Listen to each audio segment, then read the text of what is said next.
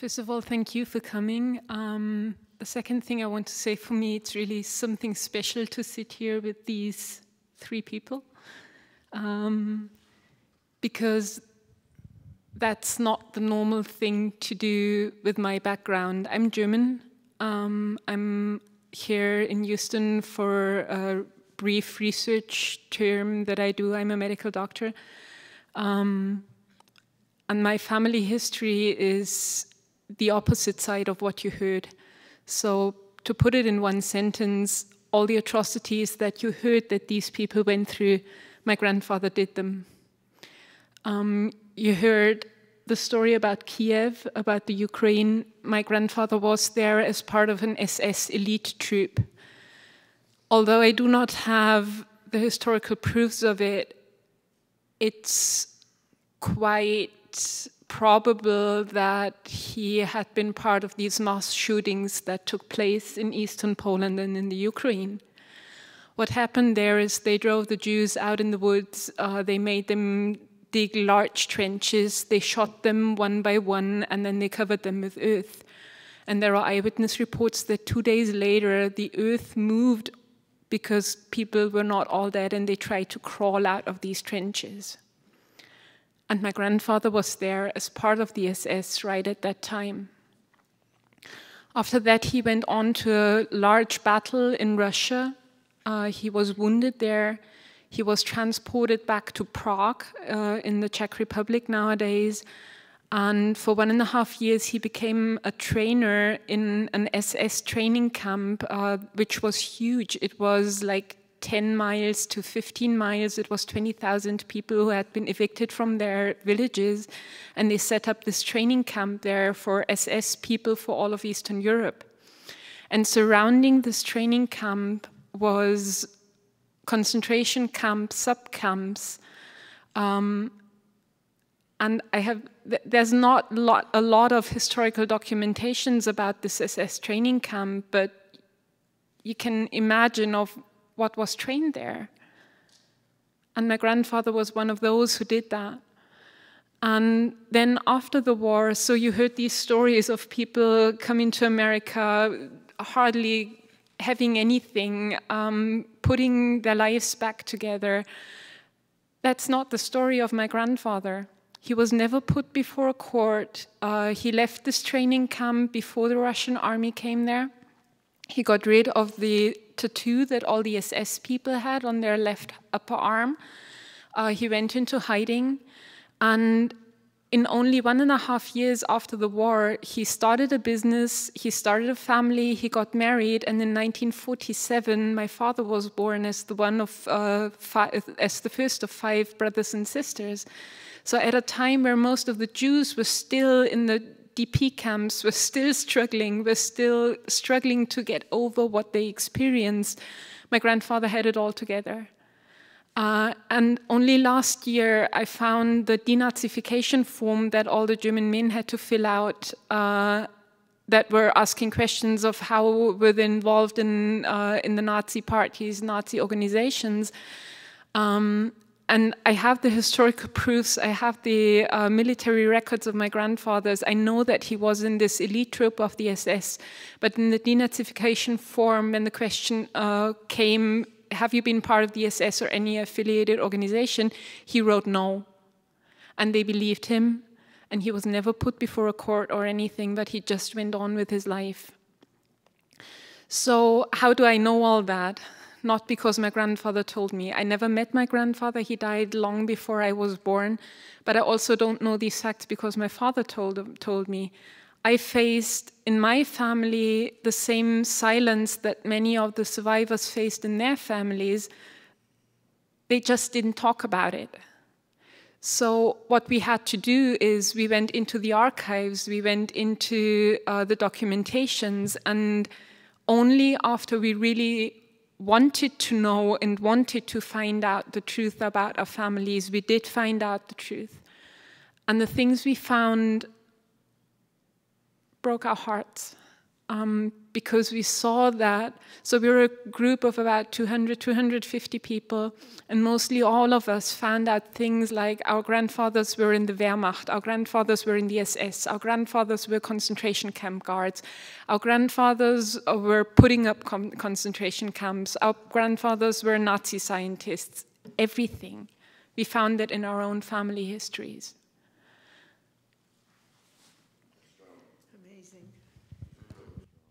We need to acknowledge her for doing this. Are there a lot of Nazi descendants doing what she's doing? No. So we need to really acknowledge her for a moment if you want to applaud her.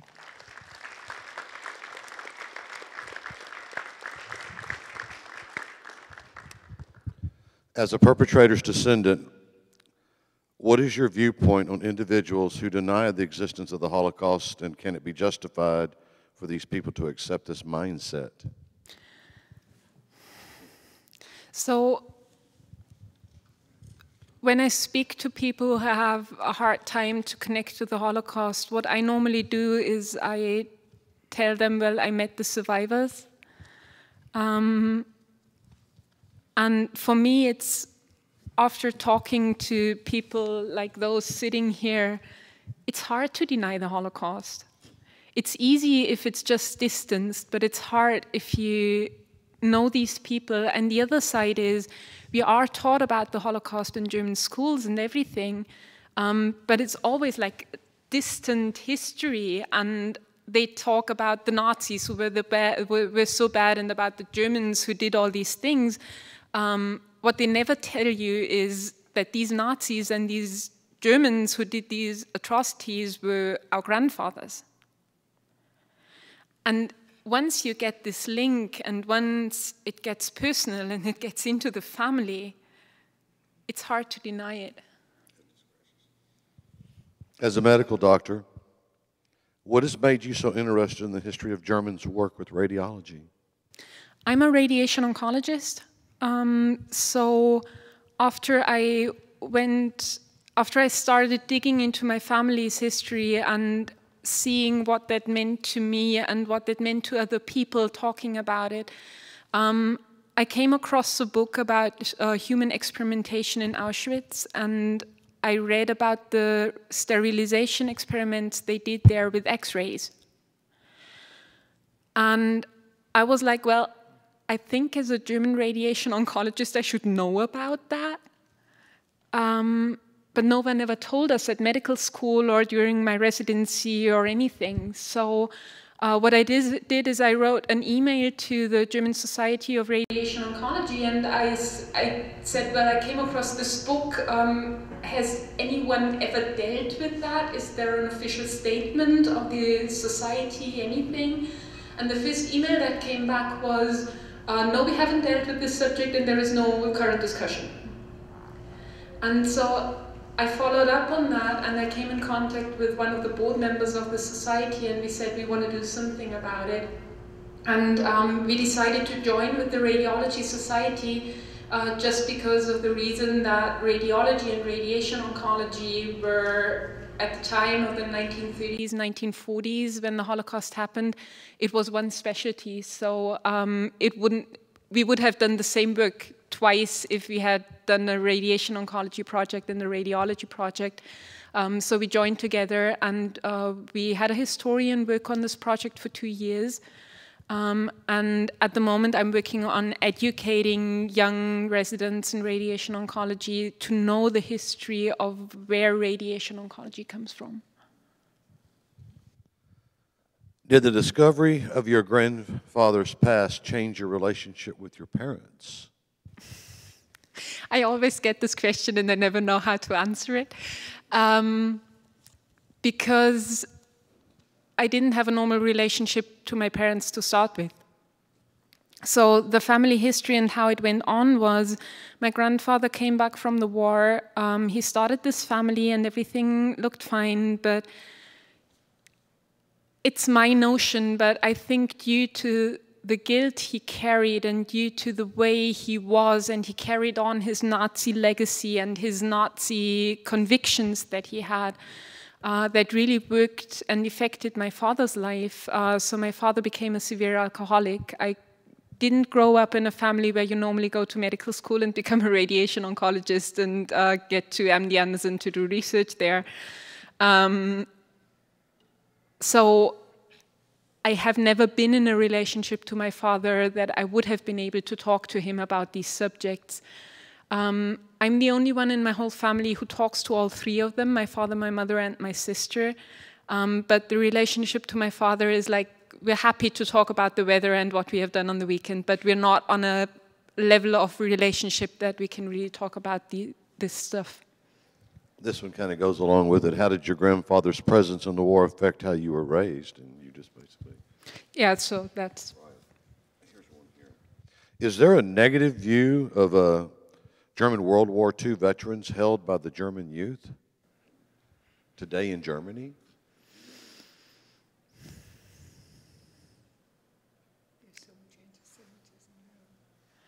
Yeah, so I think it's really, again, it's about, if you speak about what do you think about Nazis and you ask young people in Germany, what do you think about Nazis, everyone would say, no, I'm against them.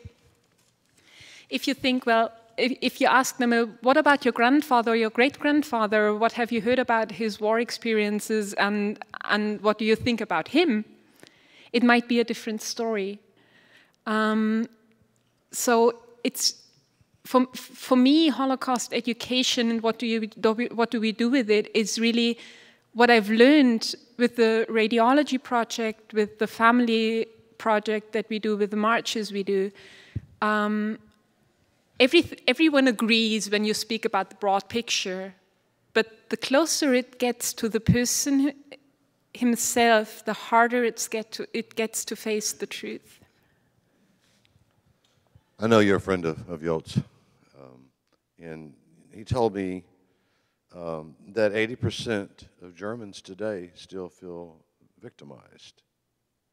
And as being a Nazi descendant, in your opinion, has the overall Germany's attitude and views about World War II and anti-Semitism changed? Again, on the outside, yes. You would not, I think you wouldn't find lots of Germans who would say they are anti-Semitic. You would find a lot of Germans who criticize the state of Israel with the same arguments that they criticized the Jews 50 years ago. And what no one in Germany really anticipated, but what we see now is with the refugees coming, and that's a different topic if you think it's right how Germany handles it or not. But what happens is that there are groups rising up against that, doing demonstrations, thousands of people attacking the refugees, attacking houses where the refugees are supposed to live, things like that, with the same hatred and with the same arguments that the Germans attacked the Jews 75 years ago. So yes, it's still there. Thank you.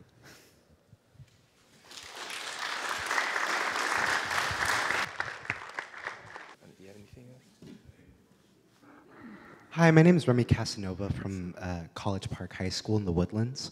And my question is for Dr. Eckert. I was curious if you think that your grandfather and any other relatives of yours that were involved in the Holocaust, if you believe that they should have been punished for their actions. That's a good question. That is a good question. The time that question really got personal was when I read a book about the Nazi doctors in Auschwitz by Robert J. Lifton. And he quoted survivors of Auschwitz who said, if only Mengele was put before a court and was at the mercy of other people as I was at his mercy, and if only they had punished him, that would be the day when I could get sleep again and when I could get rest for my soul. And I read that, and my first impulse was, well, my relatives who were involved are not there anymore, but it was like I would volunteer to do so if it helps the survivors. So for me, it's not even about the German side or the justice of it, but for me it's about really what can we as Germans do to help the survivors and to help the families of the survivors to maybe handle their situation a little bit better. My name is Abby Trino, and I'm from Nimitz High School. This is a question for Dr. Eckert. You mentioned that in schools in Germany that they did talk about the Holocaust, but it was more of a distant perspective that they gave it into. As a child, when you did learn about that, did you have any opinion to it, or did it only really come across your mind when you when you went into the archives and found that book and started your studies? So it always related to me, and it's like, I think most people who first start reading about the Holocaust, you are shocked, you see these pictures, you struggle with believing if it's really real, because it really seems not to be able to have happened, and you have to like struggle for it to say, yeah, that really happened. That's what humans did to humans.